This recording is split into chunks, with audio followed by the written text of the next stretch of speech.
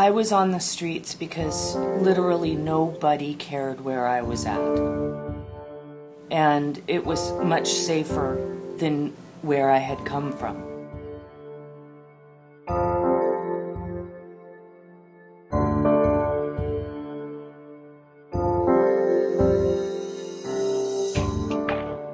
I felt absolutely worthless. There had to be some place where such a young person could go where it would be safe, and so that they could work out their differences with their family and then go back, and then everything would be just fine. We were so naive to think that young people were going to just have a short stay at the shelter, counseling, and then go back home, because we realized that was not possible, that leaving the situation that they were in was really much, much smarter than staying where they were. So they just kind of kept growing and growing and growing, and recognizing the needs of these young people kept changing and growing and expanding, and so did the shelter.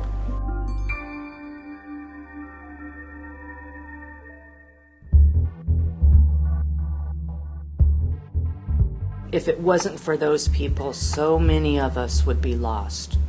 So many of us were lost anyway. And it was really important that those people were coming out and doing outreach, because it started to show me that somebody cared. And it wasn't even something that I could comprehend at the time, but it was like a little seed that took root and grew, into eventually being able to really care about myself.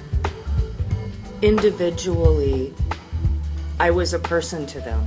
And there were folks at Orion and at YouthCare that knew about me. They understood the things I liked. They understood what I wanted to do, what I might want to be. If I had a wish for every young person that I worked with, I would wish that they believed in themselves as much as we believed in them.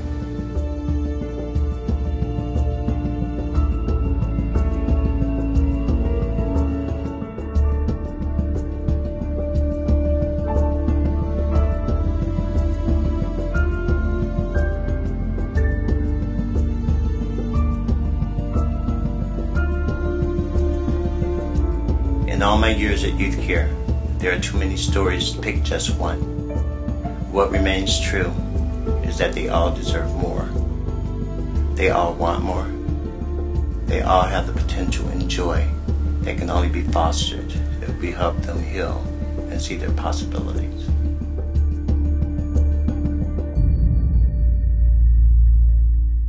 One of the biggest things I've realized is that young people want to be productive and contributing members of society.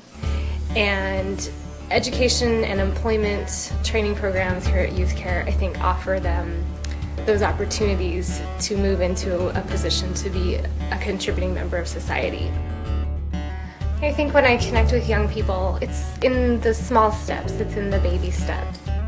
Actually, for me, a lot of times, the first moment of building that trust comes in an interview for my employment training program.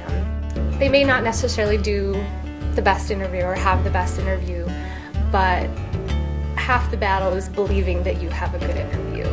And if you believe you have a good interview, then we can work on the concrete skills later. I think you actually can see a physical change in a young person, in that they smile more, and I actually think that they walk taller. I think their posture changes. I think their shoulders go back, and I think they walk taller and prouder through the world when they have one of those small or larger successes in life.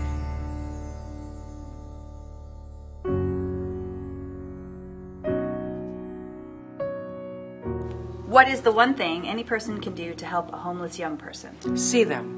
Don't look away. Recognize that this is one of your community's children. Maybe your neighbors, maybe your cousins, maybe someone that goes to your child's school. Know that they're not an other but they're one of us, and to make sure that you feel and can begin to see who they are as people and as individuals who are not there by their own choice, but who are actually there because something has happened outside of their control that has led them to be in the position that they're in now. I have to say that it was the core belief that young people can move forward with their lives, that we don't and we can't do a lot about what happened yesterday, but there's a whole lot we can do about tomorrow.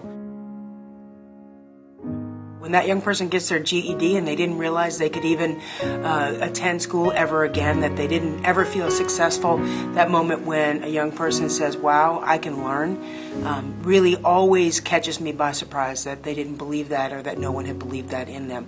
The moment when the young person finishes one of our workforce training programs, our barista program, our youth build program, and they stand there with their caps and gowns and they feel so proud of what they've accomplished. It's just like seeing my own child graduate, and that they're that excited about the milestone, and their family is that excited. And to see those two things come together, I think, is one of the things that keeps me going.